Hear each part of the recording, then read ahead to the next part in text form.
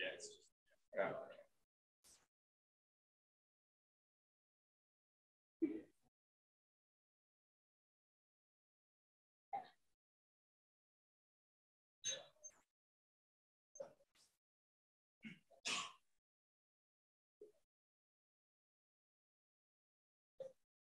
Right.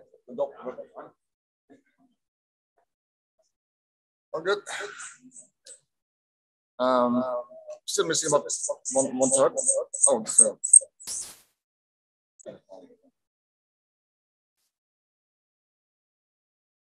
Give me a second.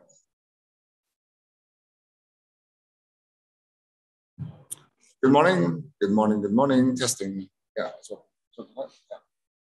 So do you need to do something with this one? Is it already? Okay. No, that's on. That's on. Is it on? That's Okay. Cool. Should I still get started? Yeah, please, yeah. Okay. Well, we're missing out one third, but okay, everyone. I think we're going to get started with our session. We're missing a few people, but we have a number of people online, and of course, all of you are here as well. It is our last day together, but we still have a lot of interesting sessions that we want to share with you today. So we want to make sure we get started. So in our first session today, we're going to speak about integration, and I'll let Morten explain a little bit more about the different work that him and his team are performing to support this. I know a lot of you have various integration projects and efforts that you're working on.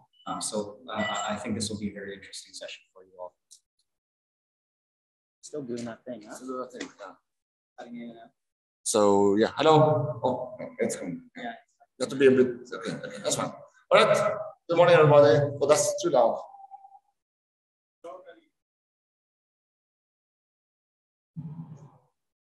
Hello. Testing. Is it good?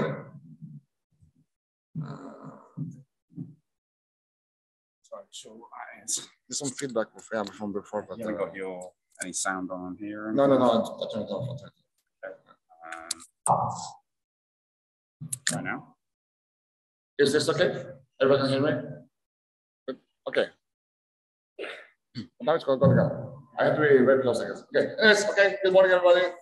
Today we're gonna talk a little bit about the team, what's called the team integration here in Oslo. A little bit about what we've been doing lately, who we are, and kind of what we keep ourselves occupied with. We have one guy from our team here called Chetra. I don't see him right now, but he's somewhere here. And then we also have Morten Best from our Petrol team that will also do a little bit of session at the end, showing the OpenID Connect and how that kind of integrates with each other. So yeah, so can you hear me now? Is it very? I think it's back out again. How close I have to be? All right. So yeah, no, just a very quick overview of the team itself. We have 4 people currently working on this. Some people are part-time, some people full-time. Me and Bob, we're kind of leading it. He's the product lead, I'm the technical lead. We're both more or less 50% or less on that. Then we have a full-time engineer called Claude from Malta. We should probably meet at some point, hopefully. And then we have Chetra, who is hopefully here with us today.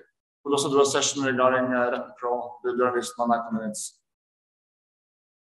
So yeah, we had a bit of a journey when it comes to the technical stack we've been using. If you've been following Vigiflow and integrations for the last 5 to 10 years, we've been using Python, we've been using Node.js, we've been going kind of through many hoops to kind of figure out what we should use as our technical stack. We have landed on something now that we feel is quite good, and it kind of serves our purposes quite nicely. It also aligns with the core, being that it's Java-based. So this is our current stack. It's mainly based on Java, of course. Something called Spring Boot, which is basically the Spring framework kind of put in a nice package. Camel, which implements what we call the enterprise integration patterns. So they can do all kind of routing of your messages, and it has probably about 300 plus components, or what they call it. So you can listen on topics from Artemis or any kind of pub subsystem, and then you can react to that, and then you can do something with that. You can transform that message into something else, present to this as you, for example. And on top of that, we have created addition to client SDK. It's pretty basic basic to be honest, but it kind of gives you the building blocks of connecting to DS2, either using basic or using API tokens. And then you kind of have you can easily create it as a beam, as you will see later. Then you can just put that available through the camel. On top of that SDK, you have the camel component itself, which again, we will see a little bit of that later. I'm not doing demos today, by the way. I'm trying to keep it a bit less technical than the Tuesday demonstration. On the side here, we have a couple of other technologies that you don't have to use, depending on the situation. You might want to use it, not might want to use it. One is Data Sonnet, which is a JSON to JSON transformation language, which is kind of interesting.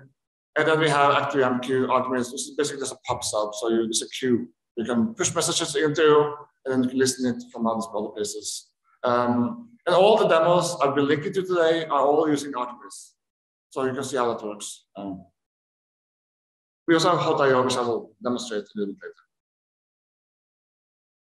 Yeah, so again, the Java SDK is meant to be a very simple abstraction over an HTTP client, basically giving a little bit of DS2 specific methodologies. So you have DS2 client, you can create, you can do a DS2 client builder, then you build that with a certain API token, for example, and then you have that ready. Similar to do with, for example, a REST template in Spring and a REST template builder in Spring, and then you can kind of use that. The link is there. We don't usually use this done directly though. What we actually end up using is this one, which is the camel component. So the camel component is basically our component in Camel, the Camel ecosystem, to make it easier to get resources, post resources, do updates, do deletions, and all that stuff through a unified DS2 component.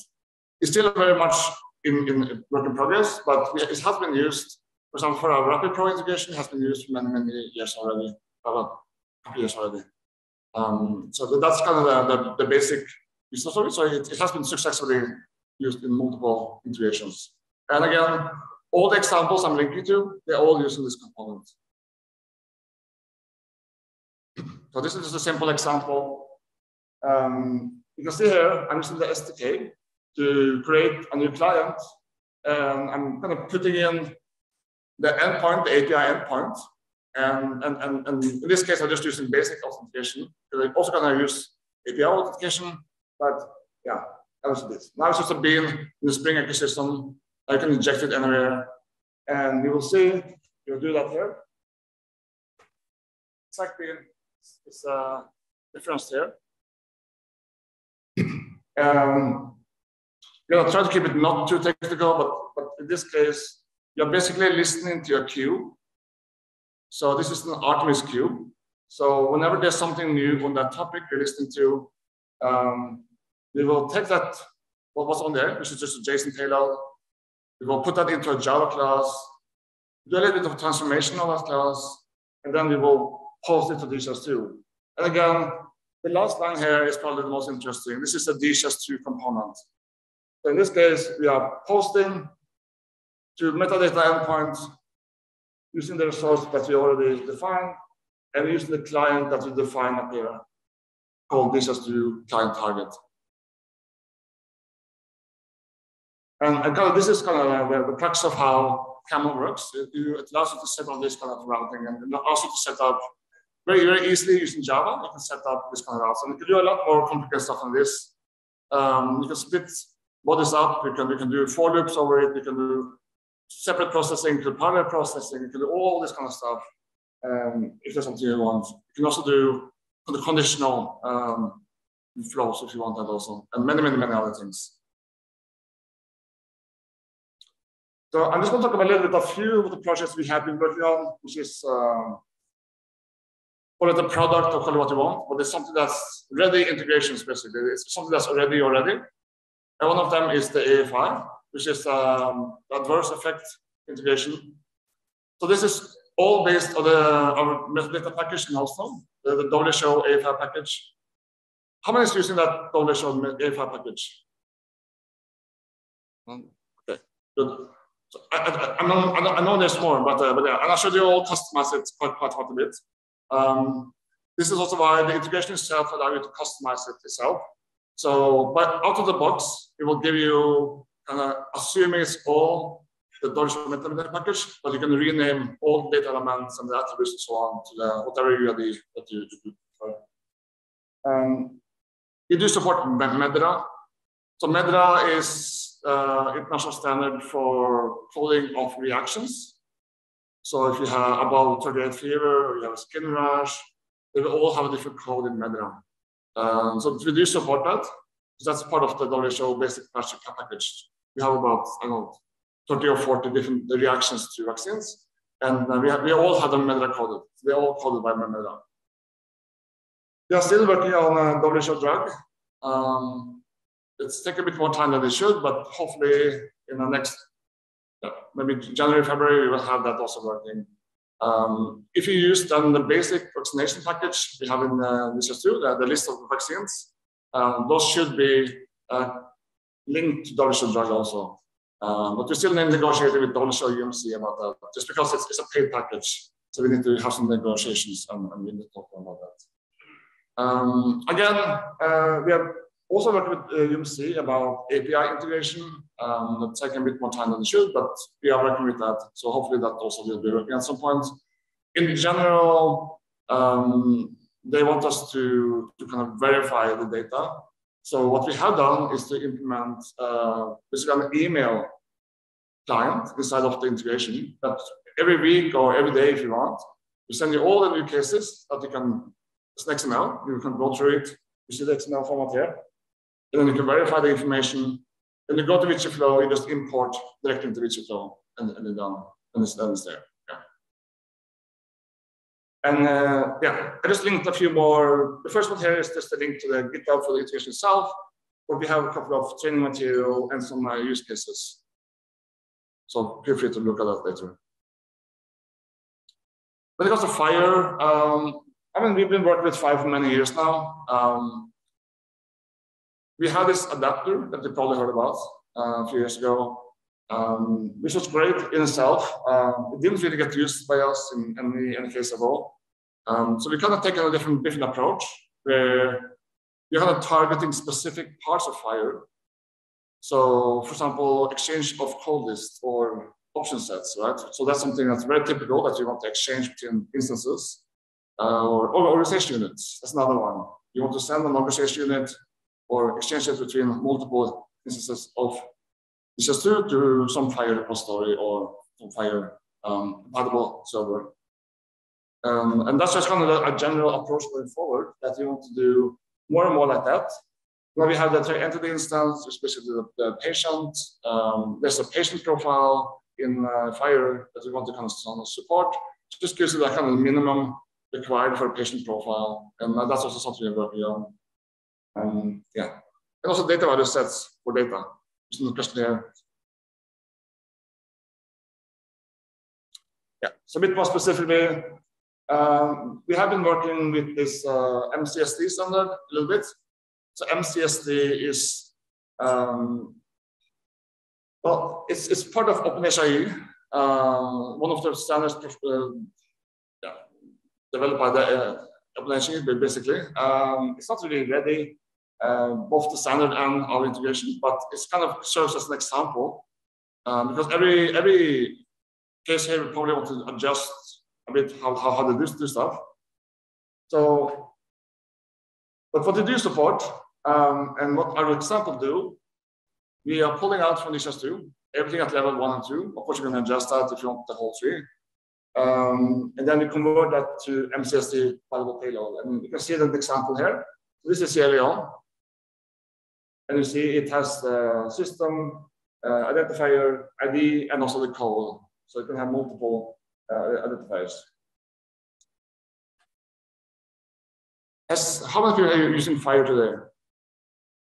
In a live system, not in production, yeah. That's typically what you see in most countries. They're talking about it. So, I mean, at the point where you have something that you need help with, we are very happy. We are very happy to help with that. But it's been a lot of non-working systems, basically, or system-to-system integration where they want Fire, but none of the systems support Fire. So yeah.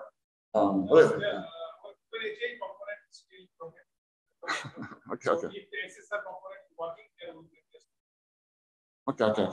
Sure. But that I think OpenSRB supports the Fire adapter already, right? So this should be easy. Again, I just wanted to show you a screenshot of this. Is the hot IO. This is a very simple UI, but it gives you the full overview of not only what Camel is doing. You can see this is the DHIS2 to MCSD one I just talked about. You can start, you can stop, you can restart. You can look into Spring Boot. You can look into, actually I'm curious if you're using that one. I don't use it in this case, so it's not showing up. But you can, it kind of gives you a very nice UI, and you can have a username password for that, and you can log in and so on. It kind of gives you a very nice overview. It also allows you to if it's a very particular busy, if you have like sort of a timer every 5 minutes, and it's a particularly busy time of day, you can kind of stop it. Then you can wait a few hours and you can restart again later. Yeah, so again, this is another of these OpenSRB standards called SVCM. So this is all about, the standard itself is all about sharing of value sets and code systems. But what that basically means in our domain is option sets and options. But that's what it maps to. So we've done a little bit different here. We have a few different integrations. It's just one of them. But this one is actually creating what's called an implementation guide using what's called Fish. Fish is a language for, it's an abstraction over the very old language that's used to define implementation guides. And you can see there, it's very, very simple markup language. You can see what you have here. Define a call system, this is the ID, the title, description, and so on, the URL. Then you just define all your categories or your dimensions, and you will see it shows up here.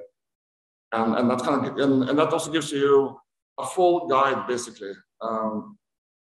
As you can see, I have it up. Let's see. Yeah, so I have it here. So this is just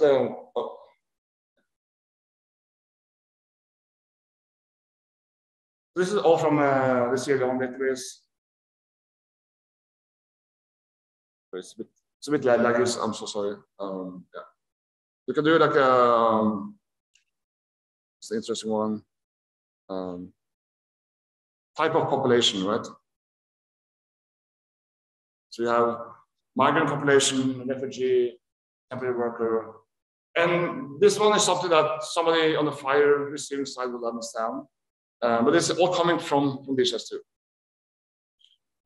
One thing to mention is that, as you probably understand here, we're not using code. We actually use just the UID from DHIS2.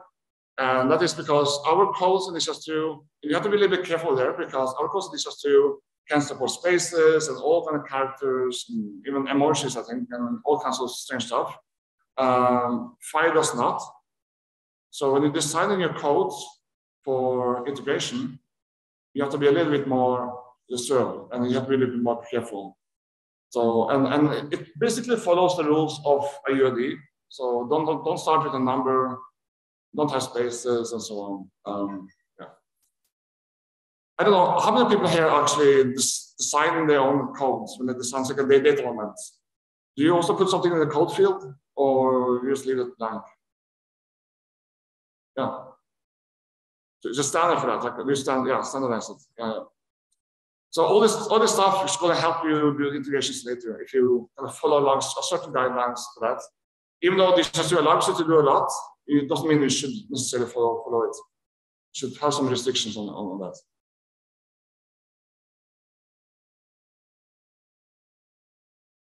Yeah. So this is just more examples.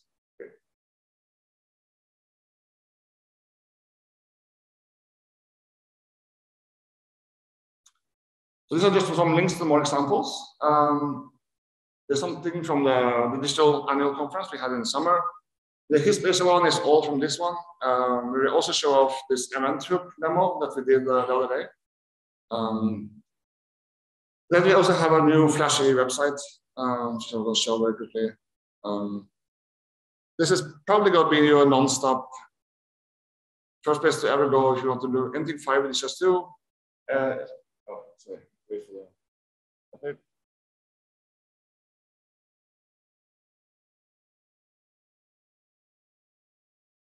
Yeah. So you see, it has a lot of information about the Fire in general, what it is, but also how it relates to DHIS2. So if you go down a little bit on the page, you'll see DHIS2 on Fire, and if you can explain the way we can approach Fire and how that works. I'm sorry, it's a bit late. Sorry, it's coming soon. This one, yeah. So please look at that page. If you're interested in Fire in general, please have a look at that page. And then if you have any questions regarding it, there's a community of practice, and there's also integration at dh2.org, which you can just send an email to us if you have any use cases, or just email me directly. It's also fine. And all the way down, there will be links to a bunch of examples of Fire. It's basically what I linked to already, but going forward, there will be a lot more examples here that you can look into. So every time we make a new example or even a product regarding Fire, they will be put on this page. Every time we make the slide deck or anything like that, it will be put on this page.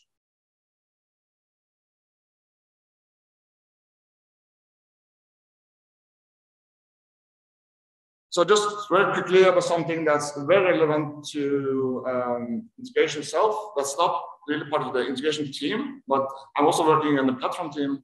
And this is something I've been working on for a while now.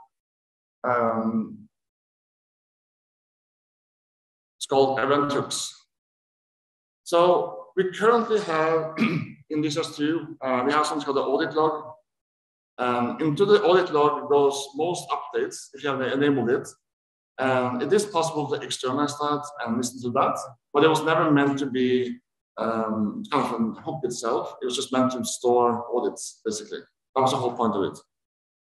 So in 240, we're making a fully fledged event hook system. Where we, in this case, as you see, we're creating a webhook, but we will be supporting multiple clients, multiple receivers.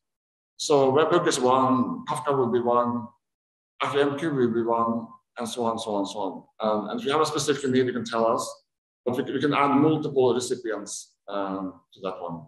Quite easily, actually.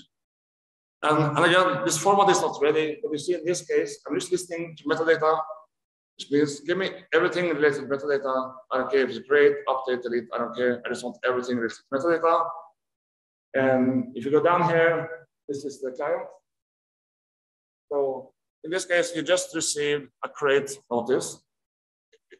Here you could potentially take that payload, send it to your MFL, or send it to your other systems, and you do an update there. In this case, we're just splitting it out, but that's just an example. And as you see, when I'm listening to the path metadata, the actual path is metadata.organization unit dot the ID of the organization unit. Yeah. So I could potentially here listen to changes of a single organism if that's what I wanted. Yeah, it could be very specific. And we will also allow field filtering on that later on. So you don't, in this case, you get the full payload, but you can actually be very specific. I just want the ID, for example, I just want the ID and code, for example. That you can that you'll be able to do very, very soon. And again, yeah, so metadata is the target for 240. If time allows, you might be adding some data, maybe the scheduler started, scheduler finished, which can be very, very important in certain cases. For example, if you want to have a script that does something when the analytics is done, that you should be able to do in 240. So you just listen to that notice saying analytics run is done, and then you can start your other process, right? Then you can start pulling out data from DHIS2 because analytics is finished running everything. So just one last slide before I hand it over to Shatra. talked a little bit about this already, but kind of the main way we see forward is that we will shift a little bit to focus. We will still focus on integration with other systems, but we need to be a lot better on integrate with ourselves. Because more and more now we see DHIS2 instances. More in one country, we might have 3, 4, 5, 6 instances of DHIS2, and we need to keep them in sync somehow. And that's getting, well, it's getting more and more tricky, to be honest. So that's something we'll be working on. We'll be starting with organates. So there will be an organate, well, data sync product that will support organates, and then maybe option sets, then maybe data sets and data elements, and then we can go from there, and depending on what people want. So you can keep all of this stuff in sync. Maybe on the way we will clean some things up and we make it a bit nicer. Again, fire is something that's important for us. If you have a use case, we are very ready to listen. Very important to know that we are not anti-fire just because we don't have too much fire products. We are very much into fire. We are very happy to support that. So if you have a system in your country, a real fire system that you need integration with, we are very happy to support with that. As I said, promote existing fire integrations on the website. So we will continue building the SDK, continue building the common component. We will at some point probably add some fire layer to that. Maybe we have our own custom fire component that will help you to do that transformation. But of course, fire itself is as generic as DHIS2. So for example, a patient can be nothing. No name, no date of birth, nothing. That is a valid patient. So fire itself also requires a profile. So that's a little bit important. People don't always understand that. So it's a little bit important to mention. Fire itself needs to be profiled or configured before you can have that integration happening. Again, I think this is actually very important. So we'll continue working with the platform team to add accessibility to DHIS2. We are starting with the event hooks, as I just showed you. Which again is extremely important. That's going to be a game changer, I think. But we also will be doing API gateways, maybe 240, but probably 241. And API gateway is basically a way of you defining your own endpoint in DHIS2. But when you post or get from that endpoint, it will go to another server and fetch some data. And then with that, you can securely define the tokens to access it. So basically, you can do that. All this kind of thing. It will be encrypted inside of DHIS2. So the client doesn't see any of this stuff. It just goes to the endpoint of DHIS2. Your custom app, for example, you just go to the endpoint and it will be pulling somewhere else. This is, of course, extremely important if you're doing something like MPI. Be able to pull in a patient from a different system, for example. It's a very typical use case. We also work with them to update how we look at identifiers. As you all know, we have this code field, right? Everything they have is a code, but you don't know the context of that code. You just know it's a code, and you might have multiple systems want to have different codes. So that's something we're also looking into supporting. So you can have specific codes for specific systems. So that's also good. It's coming. I'm not going to promise that the timeline for that, but it's coming later. Yeah, maybe 241 or something. And also code lists. So we have option sets, but option sets are not very usable. In Fire, for example, you can create different what they call the code systems. Then you have what's called a value set, which is what you actually use, and you can pull out codes, filtered list of codes from these systems. Then you have a value set, which is exactly what you care about. We're not going to take that model directly, but we are looking into how we can optimize how we do code lists in general. And maybe the bigger announcement, there will be an integration academy coming up in March in Rwanda. The dates are TBA, but they will be announced how we usually announce all these academies. So that's coming up. Sometime mid-late March, it probably is the dates. I hope to see some of you there. That will be a full week. So we have much more time to go into the details of the SDK, the common component, everything. So we have much more time. And that's my part. So the next part is Chachra. Are there any questions for me before I jump to Satra? So he will go through the Rapid Pro integration we were doing. Then after that, we will have the OpenID integration. All right. In Satra, you can.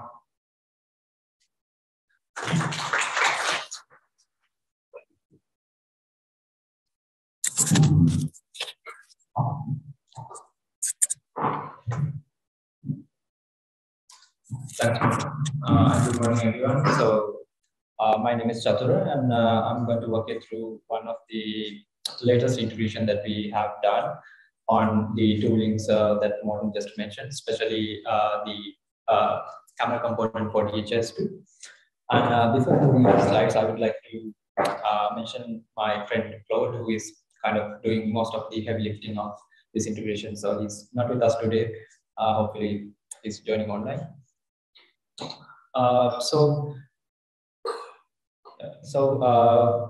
The DHIS2 Rapid Pro integration, I mean, the structure of it is similar to most of the integrations that we have to do nowadays. So we have two or more independently running systems, and they kind of know one or more types of transfer protocols. So in this case, Rapid Pro knows HTTP and DHIS2 knows HTTP, and they kind of knows how to communicate with the known payload format, which is JSON in this case. So when integrating Rapid Pro and DHIS2, we have to kind of develop middleware which kind of communicates with both these systems back and forth and exchange these JSON payloads. It gets the JSON payload from one of the systems and transfer that to a JSON structure which is known by the other system, and then simply send that to the whatever the transfer protocol supported by the second system. So the communication happens in both directions. In this case, which I will explain in the next set of slides. And when developing this middleware, we have used Camel, obviously, which is kind of based on the DHIS2 Camel components. And in addition to that, we are using DataSonnet, which is a scripting language which can be used to transform one payload from a payload from one format to another. So in this case, DataSonnet support JSON, XML, CSV, and it even supports Java objects. So, I mean, if there's a Java object that you want to convert into XML or JSON, that is also supported in DataSonnet. So Java object, you can maybe you will be getting that from serialized data, or it could be RPC code. So whatever it is, DataSonnet is capable of transferring that from one format to another. And this integration is, by the way, available on GitHub on this link if you want to try it out. So let me introduce you to Rapid Pro. So I hope most of you have seen on television, especially when it comes to reality TV programs, where they kind of ask you to vote for the participants. What they mainly say is you have to type some kind of a code, space, and then the participant's ID, and then send that message to whatever the number that they mentioned. So that is kind of the most basic thing that we can implement on Rapid Pro. It's kind of like a messaging workflow that can be designed through the UI itself. And it can, starting from the use case that I just mentioned, it can go up to more complex message flows, which involves tens of hundreds of questions, maybe. So for instance, I'm not sure whether it's visible. So if I take this message here, it asks for, did you have any sickness in your cluster? So then what it does is, once this flow has been initialized by one of the users by sending that code, which is specific to this particular Rapid Pro flow, then it's going to send this SMS back to the user, and then user gets the ability to send yes, no, or something else.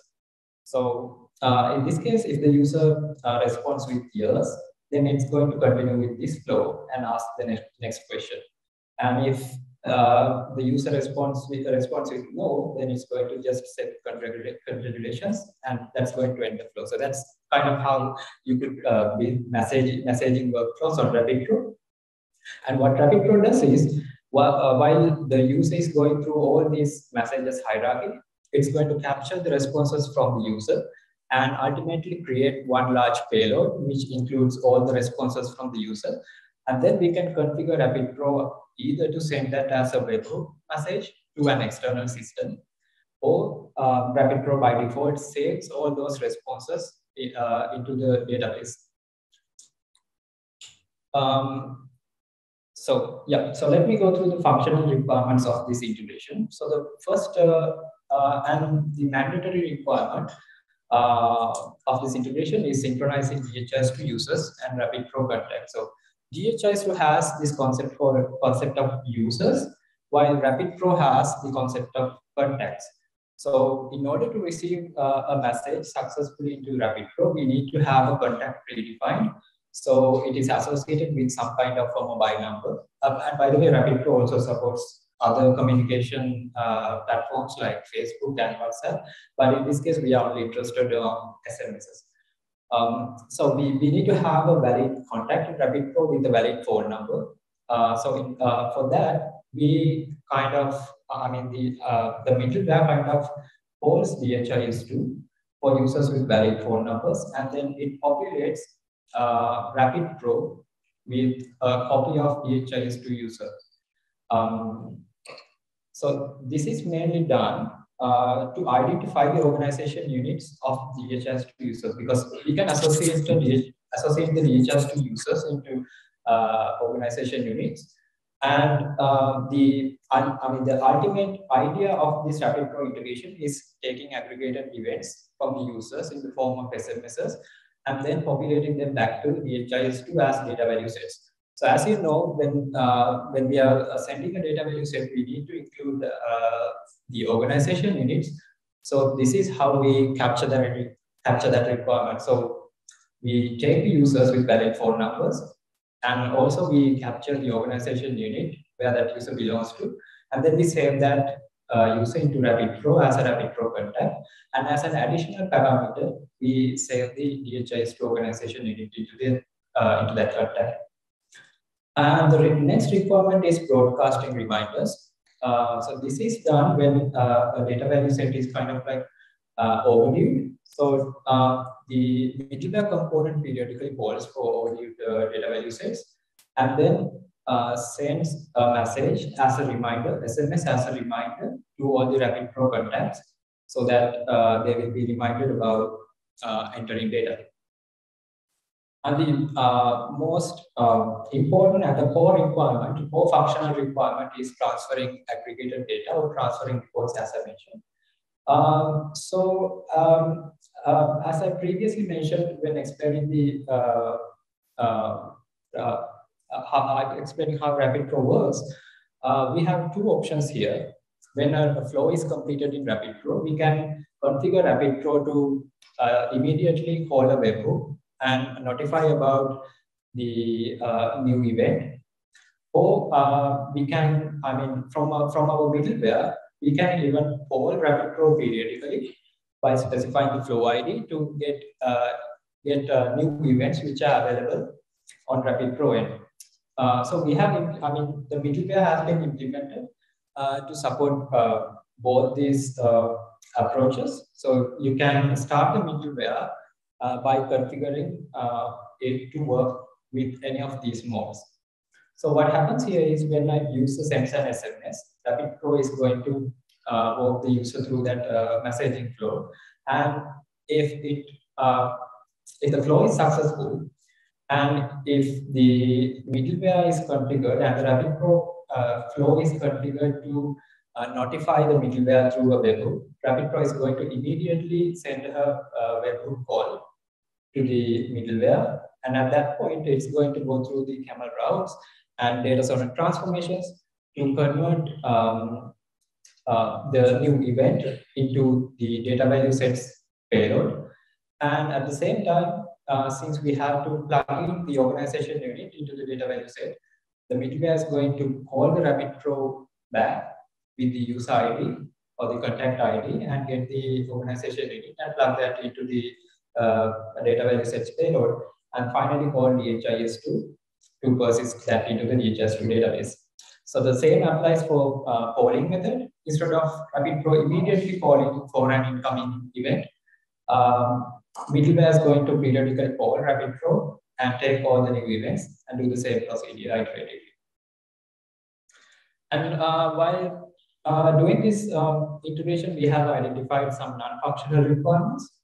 Some of them are common for any of the integrations, like we need to be reliable. So that means if we capture an event on RabbitPro and if a flow is successfully completed, whatever we have captured should reliably land on the DHIS2 database. So that is one of the things that we should guarantee.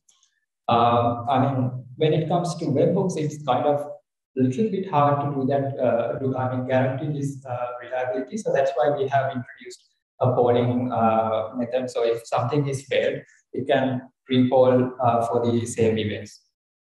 And the other common non-functional requirements are security and maintainability, which are like common for any other integration.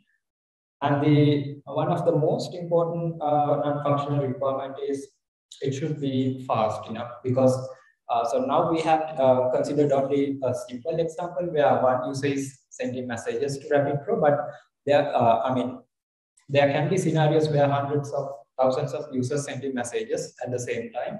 So the middleware component should be fast enough to deliver those messages from source to destination with an acceptable throughput and a low latency.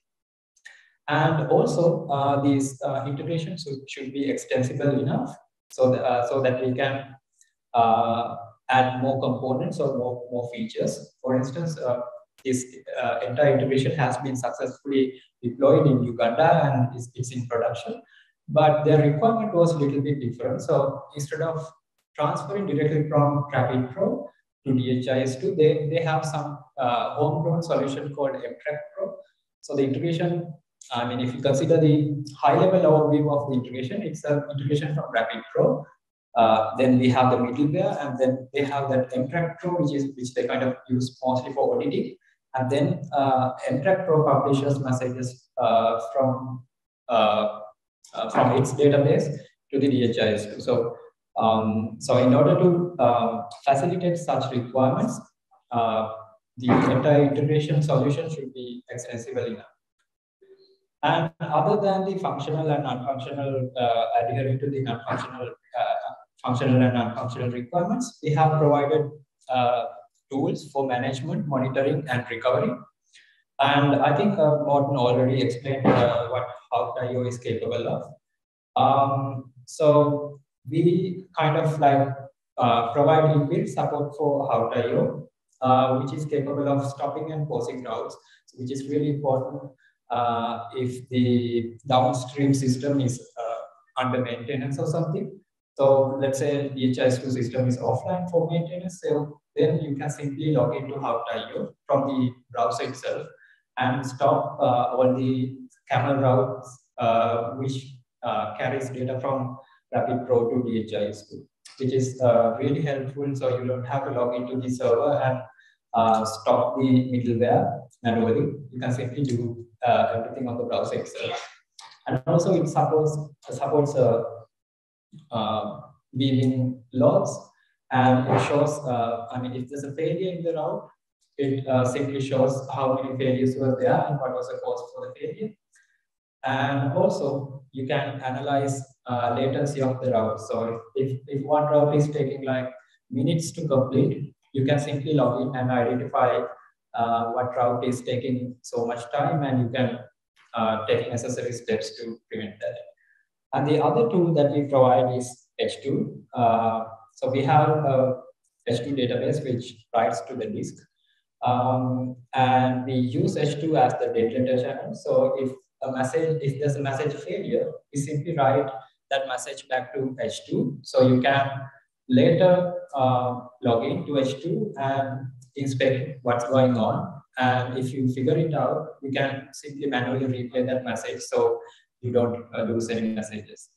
And H2 also saves success logs and failure logs and everything. Basically, whatever the logs that's being produced in the RapidPro crowd will be saved to H2. So it's easy to analyze and can be used for auditing purposes because it's recording all the the DHIS2 contact from the RapidPro contact who sent the message and along with the payload that he sent. Yeah, so that's all about RapidPro integration. So over to you, Mortness. Oh, and any questions? No questions. Thank you. Is there a demo for Vigiflow and yes, there's a YouTube video for that. So if you search for DHIS to RapidPro, there's a full end-to-end demo of that. Thanks.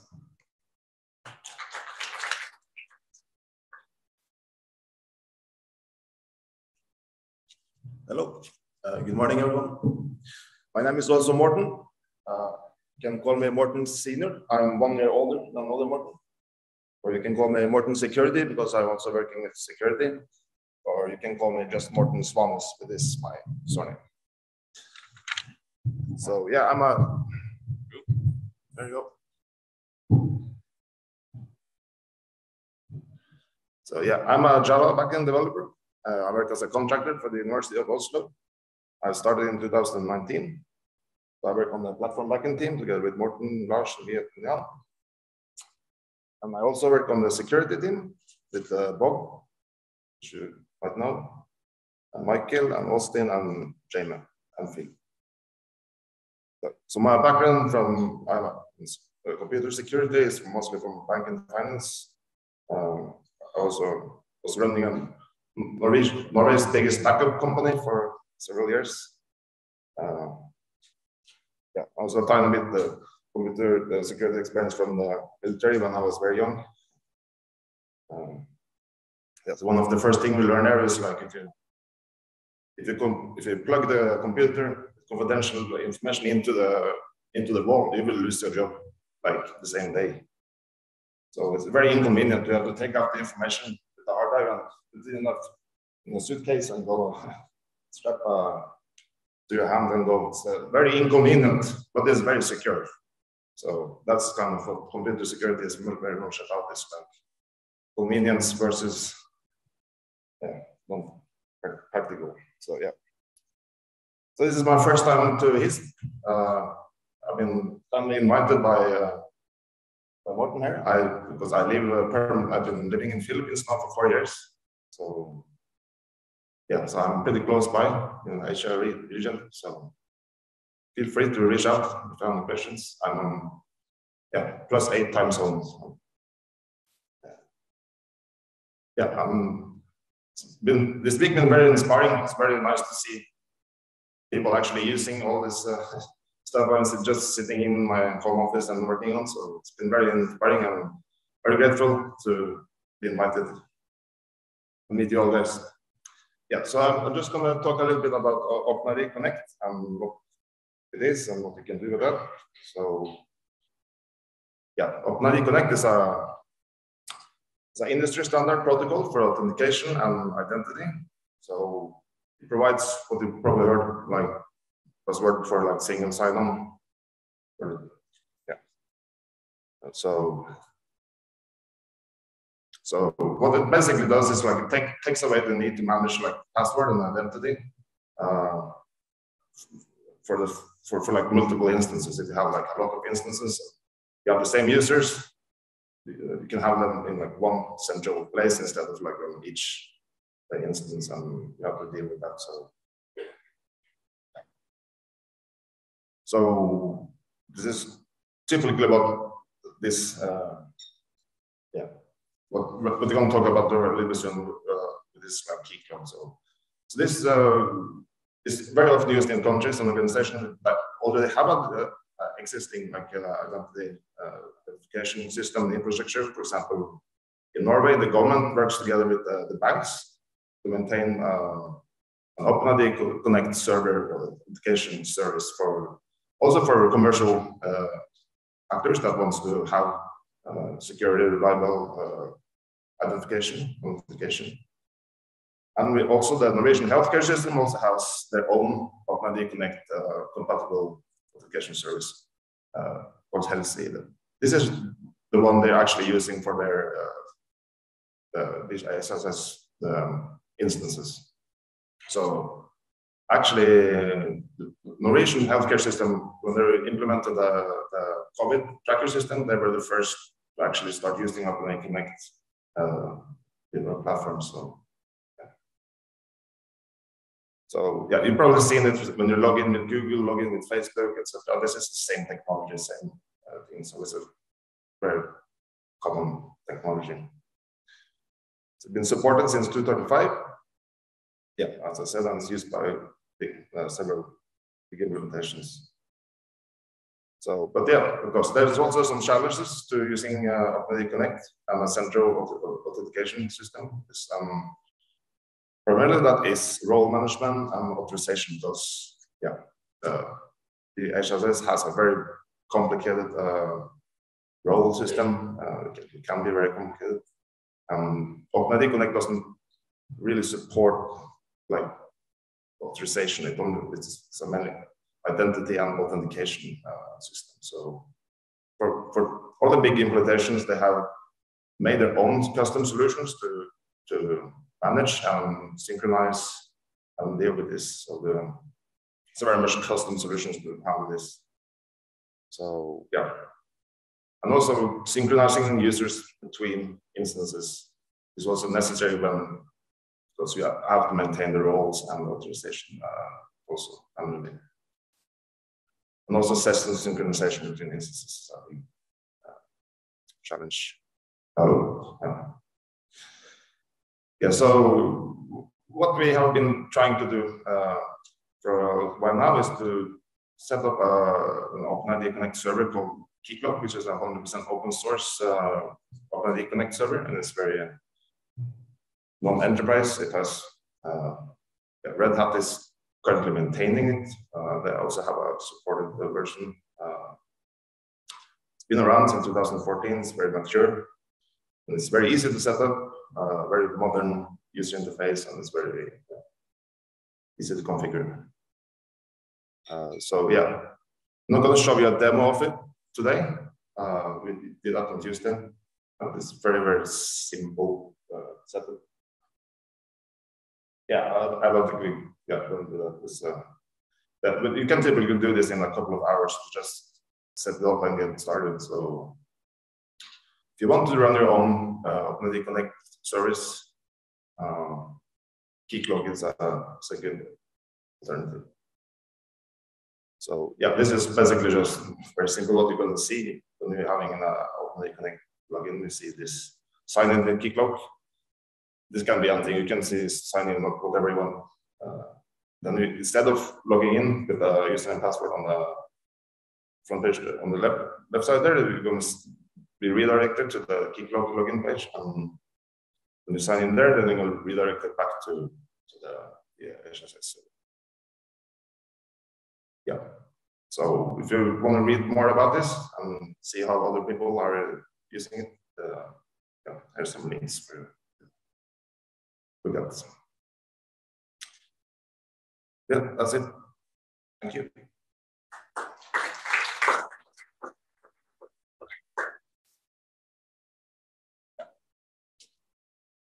Any questions? Yeah, if you have any questions, just feel free to email me or yeah, go on. With the OpenID Connect, sometimes for example, there's a centralized, it is like sort of for help. So how, which is also based on open source technology. So how do you do that? Well, if it supports the OpenID Connect protocol, you can start using it. Just configure the instance and you're ready to go, more or less. Yeah, it has to support OpenID Connect. Yeah.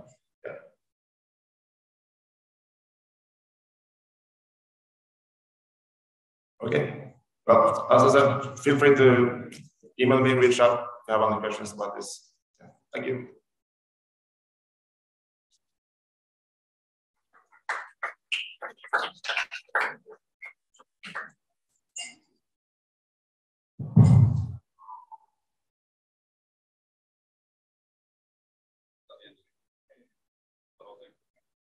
Okay.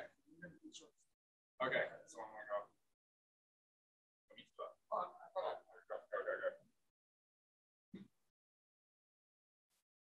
Yeah. All right. So thanks everyone. That's the end of our conversation today. I just want to say we did have a talk exactly about this on Tuesday.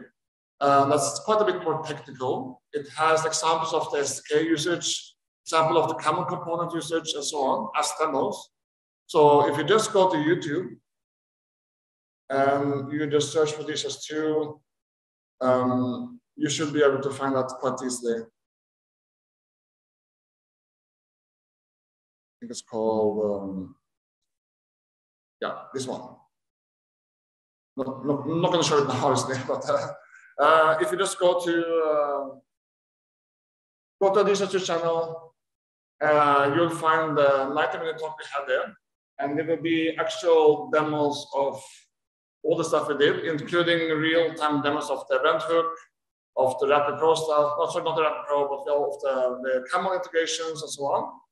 So feel free to look at our channel. I'm sure Grant will be very happy to do that. We are trying to put all the content we are doing all this week there. And this is the less technical one, so we're a bit short on time, which is fine. But please feel free to go to that one. If you're interested in Java coding and those kind of things, we have more real demos there showing the actual things in functioning, including additions to the key clock integration that we've been working on, where we basically transfer all the OpenID Connect users from one instance into Keycloak. So yeah, so feel free to do that. Other than that, I think we are okay. Are there any last questions for us, for the integration team as a whole? Or any fire or anything we've been working on, any kind of issues we've been having? Yeah, this kind of, if okay. Right, then I think we're okay for now. So feel free to again contact us here. We are very open. There's no barrier of entry. If you have any kind of integration question, please just send it to us. We will get back to you. We don't have a 24-hour response time as the security team, but we will get back to you. And we also have every Friday we have this weekly community call where if you're interested in integrations in general, feel free to join those. And if you want to be added to that list, again, just send it here, send a request here. I will add it to that list for the calendar invite. The timing is not probably the best. It's about 5 p.m. here. 5 p.m. here now in Asia. So that's 6. Well, that's 11 in Norway, and 10 in Ireland. If Bob Joliffe is coming from. So yeah, it depends on what you want. But again, if you want to be part of those weekly community calls, feel free. We have a lot of HIS people there from Africa, sometimes from Asia, but it's very open. If you want to join, just let us know. Okay. And that's the last for me. If honestly, any last questions? I will finish. Right, that's it. Is there any questions from the people online? Oh. All right. Again, thanks a lot. Have a good day. Relax. Wait. Let's have more questions. There's more questions? I don't know. I'm just taking one here.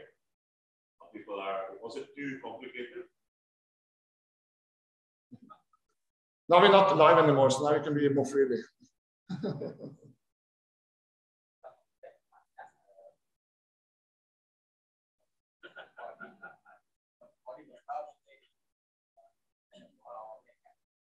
Yeah. No. As again, I showed you the email address. I mean, feel free. Feel free to just send emails there. And but you know my email already, so if you can send me directly also. every integration case is always going to be different, and it's always going to require a different approach to it. And you know, in Cambodia, there was a lot of stuff happening, and it was a complicated integration, but we made it work.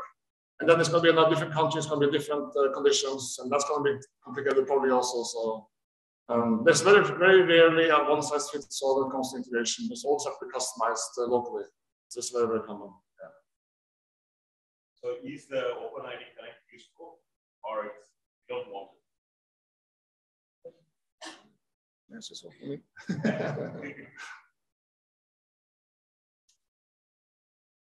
One useful and two useful. So all other people just say, we don't know anything about that.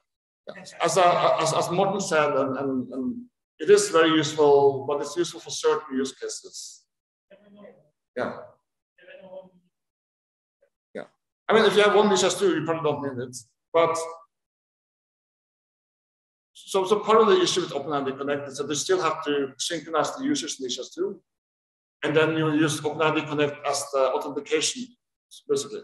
So whenever somebody calls you, oh, I forgot my password, you don't have to go into 3 different instances on change password, change password, change password. You have one unified place to do that. And actually, the password isn't even stored in those places anymore. It just have the OpenID Connect link, that's all. Which is great because DHIS2 doesn't expose your password when you do an export of the user. So if you're doing a user synchronization from one place to another place, you cannot bring along the password. So it makes it easy to synchronize users over multiple places, but you have OpenID Connect or Keycloak in this case to store the password, and then it will work for every single instance. But of course, you can still configure your user to be different access rights in every instance, yeah, which is very important. Because it might be tracker, it might be HMIS, it might be something else, COVID, and so on. And you don't want the same user to have access to the same things in every instance. So that's still up to you. That's still up to you. This is more only about authentication of the password part of it.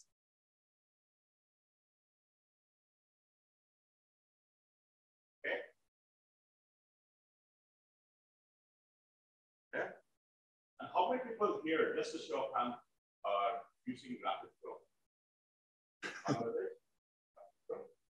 Yeah, not yet, but we are using that now. Any country in Asia using Vigiflow?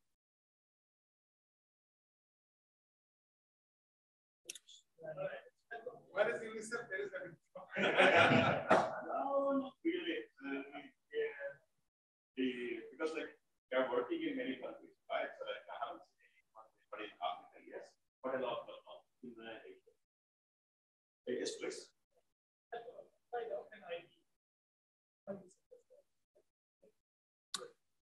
So for the OpenID, you should probably. Because like it's as much as possible that we manage the user properly. That is good. Especially like when you are dealing with or anything, or you want to integrate with DHIS2 and hospital or other systems where you want to have support. And this is something which why we. How can you get the support? It's these guys. Can you just put the I'm trying now. Need to open it up again. The contact this particular person, or like even in the DHIS2.org, do we have any? Yeah, definitely. I think it's on the way to share my screen. Right? Sorry, like I said, these are the people we need to contact for the OpenID. Because we know we have all the things, but we don't really have it. Yeah, so again,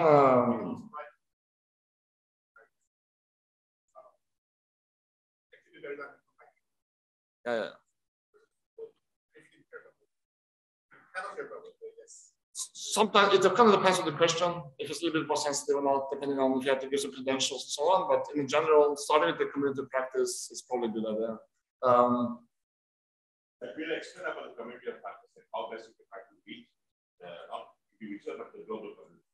So there we say, can you please share who is the person who again, or where can I get information on it or any other package or anything? So you can just post in the community of practice, which we will have a session just to show how you can reach to us? If you search for COP DHIS2, this is the first link that you will go to. So here you can create your own user account, and there's a lot of topics here that you can go through. And we even have a special place for integrations. So, but feel free to post it anywhere where it makes sense. But yeah, there might be. I think there's already some OpenID questions here actually. Just for OpenID. See, there's already people asking.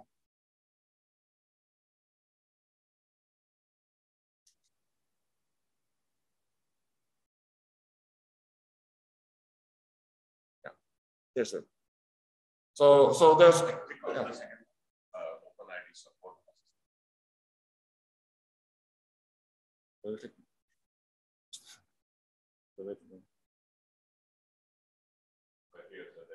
People are asking. It's actually so also this is OpenID. So don't confuse OpenID with OpenID Connect. That's the older protocol. So make sure that your system supports OpenID Connect. And if you've ever been using OAuth in DHIS2, OpenID and OAuth is basically merged together into OpenID Connect. That's basically what happened. This is very simple simplification, but more or less what's happened. So OpenID Connect is the new one. So again, feel free to write here. And Morten's very happy to go there and reply. I know. There was a kick-lock question.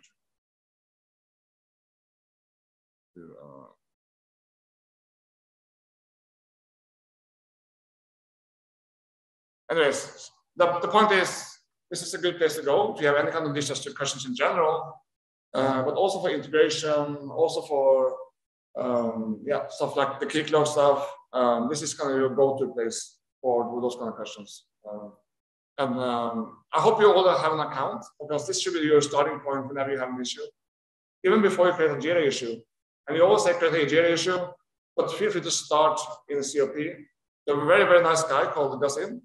He's watching over most of these posts. And whenever we don't reply, because we are lazy, then he will tell us, please, can you reply to this one? And then he will remind us. Yeah. So feel free to do that. And I think it's probably the best place to say it. I mean, feel free to even more to know so that, you know, that might maybe a seasonal holiday. So that doesn't always work. So yeah. Yeah. So when it comes to security, there's a couple of things.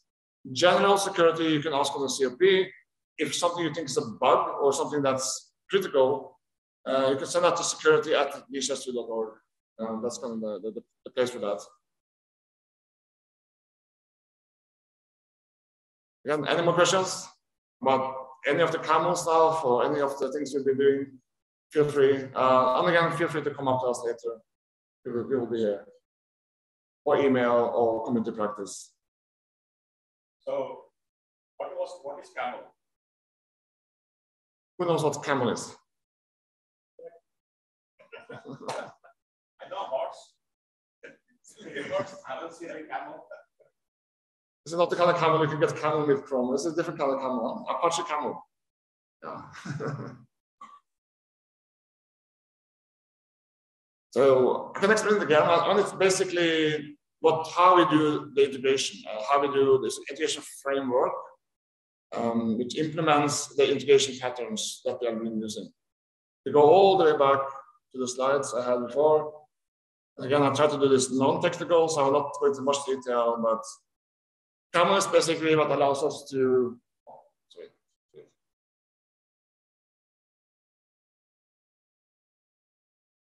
camel is basically what allows us to do this from stuff. It allows us to set what's called a route. So it allows us to do all kinds of things using predefined components of the camel subsystem. That just makes it a lot easier for us to write code. So in the links that I've been sharing,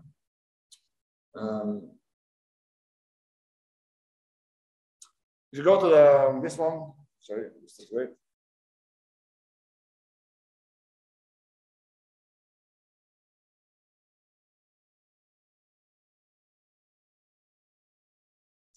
Go to the HISP Asia 1A 2022. There will be examples of doing organic sync, key clock sync, and a few other examples. And the one above it has, again, using Camel, using data sonnet, as Shasha was talking about, and how to do that. So please look at the examples, try it yourself if you want to do that, and see what you can do. As we go forward in the integration team in general, we will try to be creating more and more products. So that means, for example, a ready-made, something like AFI that we are making, that's going to, a product that's ready to be implemented. Yeah, the Rapid Pro, so the product that's ready to be implemented, but it's all based on what I showed you today. It's all based on the SDK, it's all based on the Camel stuff. So we'll be providing products, but we'll also be providing the underlying layer, so you can build it yourself. As I said, every use case for integration will be different, so it's a very, very common thing to do local customizations. Just a thing, like we know in our health system, it's fragmented, right? It's a vertical system. We have many things, and when most of the time we are integrating with others.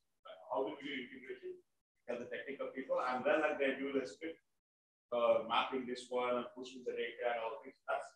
That has been the approach before. There is no standard way of doing the integration.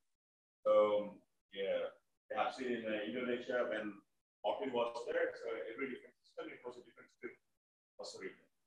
On-time batch rate or like Python rate or other things where you want to integrate. So now they are trying to standardize so that like any country wants to like integrate, you start from there. See, okay, I want to integrate in this particular place of this organic only, or with the data, or with things. So see what is available rather than starting coding. Please don't tell your technical people, okay, I want integration. And technical people, I don't want to look. I know how to code, so they will create their own development every time. But that has been our biggest challenge, especially dealing with the developers. So always tell them to please have a look, see how things are, make use of these things. So Martin and his team are going to create many tools so they can try to actually use that. And then your development time will be reduced down. What is useful for us is, okay, you have this tool. So instead of starting from scratch, it will take 100 man days. Now it can be like 20 man days. So it's also linked to our budget. So make sure that like let's say, have a look at from here. And then it will also be good to explain or write an email to the so that like they know, okay, like we have a focus on here. Let them spend their time in creating this generic tool, at least a simple generic tool, so that like we can reduce the time of our developers and our people to not spend on that one, like spend on something. That was the whole idea behind this situation. Seeing that you have a little bit of time, I'm just going to show you one of the demos that's available on the slide, on the link from the slide. Very typical use case, you have one or many different registry instances. Maybe you have what we call the master facility list, or you have just a kind of main source of your ordinates. I started up the integration here, which is available as in the demo, in the GitHub repository. I'm not going to go through the code or anything like that. I just want to tell you that it's running now. These are they might look the same. Sorry, it's a bit late. But it's actually demo 1 and demo 2. So there's 2 different instances of Odysseus 2. And I have configured the source here to be demo 1 and the target to be demo 2. Of course, in this, you could also have multiple targets, but in this case, the target is demo 1 and 2. Just as an example of what a typical Camel route can do, you can just go here, create a new one, call it Fokok. Set the opening dates, maybe open today. And then wait a bit. Oh, I don't remember the timing now. Yeah, I'll say. And oh shit, I made a spelling mistake. It should be Fokok ABC. Right? So I just go back here, save it. This is my source. Go now to the target. I set it to 10 seconds, I think, in this case. You can also set much more shorter time if you want. See, now it's been updated name. for two completely different instances of DHIS2, but a very typical integration case where you're kind of keeping things in sync. There are a lot more to it than that. This is just a simple example, but we will be making products, integration products available that will help you with this kind of stuff. Help you keeping organisms in sync across multiple instances, giving some parameters, maybe only this group or this group in this case, and so on. And same with option sets, the same with all the kind of the building blocks of DHIS2, you will be doing that. And that's something we will focus on for the next 6 to 1 year, maybe the next years actually. And while we are expanding our SDK, expanding our common components. Any kind of integration, please write an email or describe from this particular system and we want every. Right now, all the integration process, what happened is it comes from the big donors. They integrate between RapidPro, integrate with Fire, but like at the country level, it's completely different. So like we are not getting any country use cases. So we are just like giving the use case from the global level. Okay, we try to integrate, but who is using it? So please write the email and the things to so that describing what we want to try to integrate and let them handle it. So since we have 5 more minutes, I can also show you the live Keycloak demonstration. So what is required to get Keycloak working? This is kind of what kind of gets people a bit confused sometimes.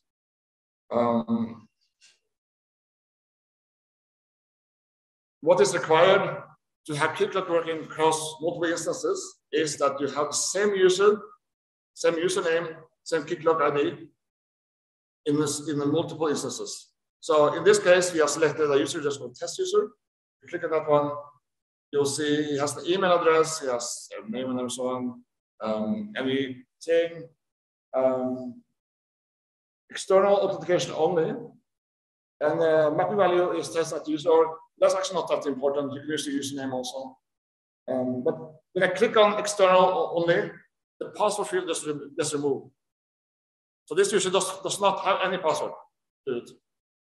And in demo 4, if you look at there, this is demo 4, you will see the same user again. This you can synchronize in many ways, also with camel if you want, or any kind of way, but you have to synchronize this. What's really important here is again, you have the mapping value, external only, and the username. Those things are important. You can have different names and so on, doesn't really matter, but you have to have the key components must be the same. And what does this allow you to do? Well, I will log out here. I will log out here. So now we are logged out on both instances. And go back to my user here. You see, I have test user here. Test at user org. Exactly the same user as I had in DHIS2. So now the password is controlled by Keycloak. So I can reveal potentials. I can kind of reset the password. Let's do something really secure. ABC 123.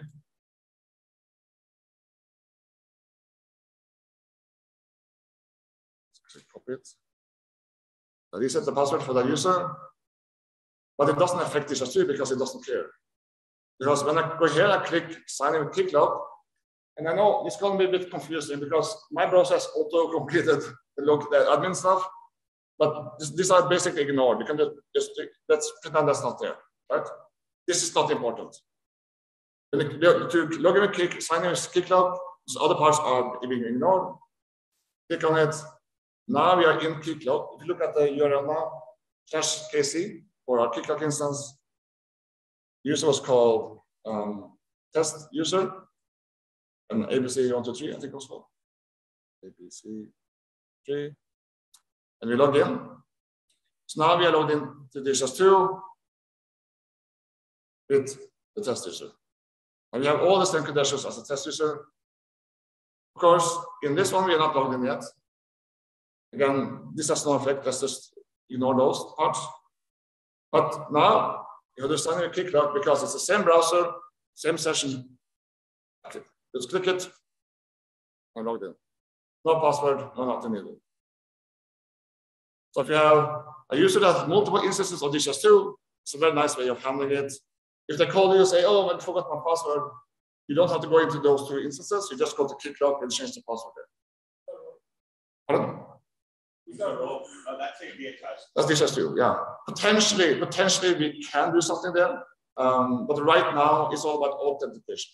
So basically username and password only. Yeah. But potentially there's something to be done there. That's a much deeper integration and something we have to look into a lot later, but potentially, yeah.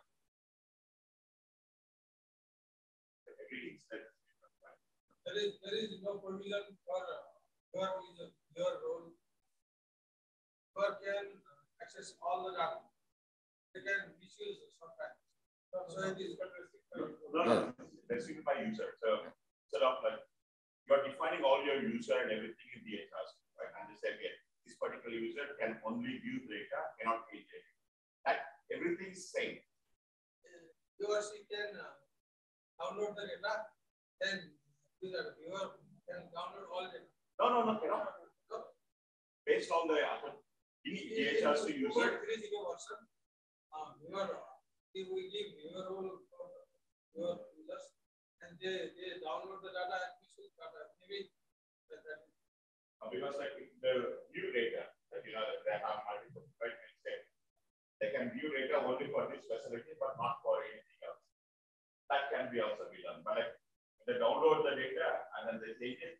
Because like here we have not stopped anyone to download the data, right? No. This is same. But like all those things are in DHIS. The only thing what Vigiflow is trying to do, when you have multiple different DHIS instances, so you can just log into, but it's exactly the same user.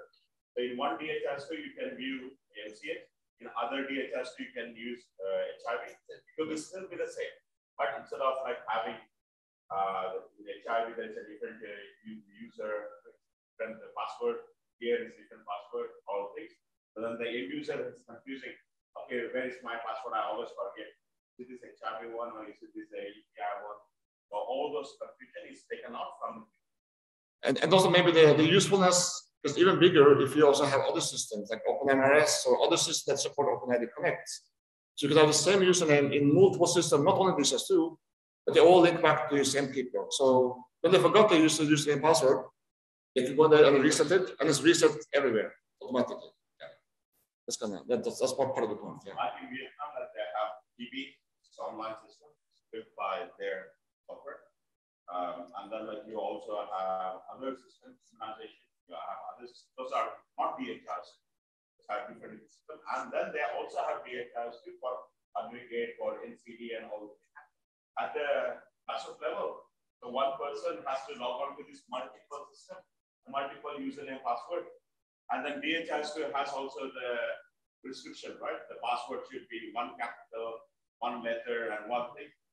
In other system, it's not like that one. So like, that's why we say it's much better to have this before, so that like they are helping the end user, so they can just remember one password and they can log it into all the systems. Okay. Any other questions before we finish? If not, there's a tea break happening. Okay, so we'll break and we'll be back at 11 o'clock for the country presentation. Okay, guys, thanks so much. Bye-bye. Thanks.